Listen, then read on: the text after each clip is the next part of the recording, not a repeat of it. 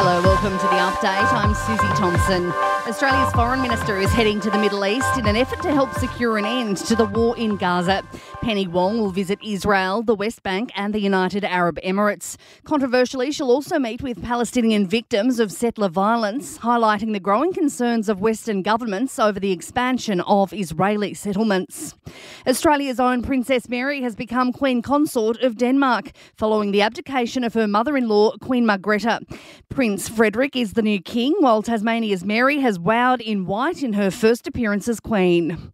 At least one home has been lost as out-of-control bushfires continue to ravage parts of Perth's northeast. Residents in Bindoon have been forced to flee with whatever they could as firefighters moved in to battle the blaze. One resident says they had no choice but to leave their animals behind. We've shut everything up, we locked it all up, and hopefully they fight the fire and it don't get there, but the embers and the smoke and all that's over the backyard.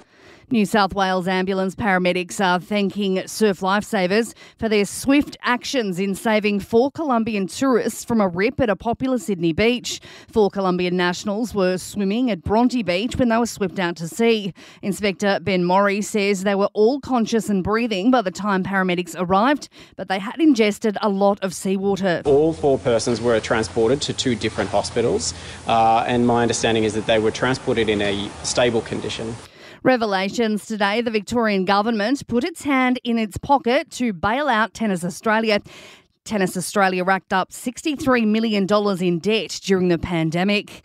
And Donald Trump maintains a big lead over his Republican rivals ahead of the Iowa caucus. His support at 48%, while former UN Ambassador Nikki Haley has overtaken Florida Governor Ron DeSantis in the latest polling.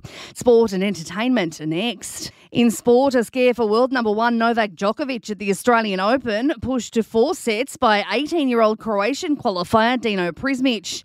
No such concern for defending women's champ, though, with Arina Sabalenka dropping just 1 game in her clash with German teenager Ella Seidel, while Chris O'Connell is the first Aussie through to the second round of the Open, following a 5-sets win over Christian Garin of Chile. 2 other Australians, Dane Sweeney and Adam Walter, went down in 5-setters.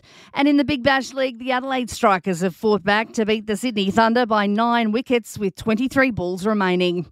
In entertainment news, Mean Girls the musical has ruled the US box office, bringing in $32 million at the weekend. The movie, based on the Broadway show inspired by the 2004 movie, with Tina Fey brought in to update the storyline. And separate biopics are in the works for 2 music legends. Selena Gomez has been tipped to play Linda Ronstadt in a new movie, while Bruce Springsteen is working on a film based on the making of his 1982 album Nebraska. And that is the latest from the Nova podcast team. We'll see you later on for another update. I'm Susie Thompson.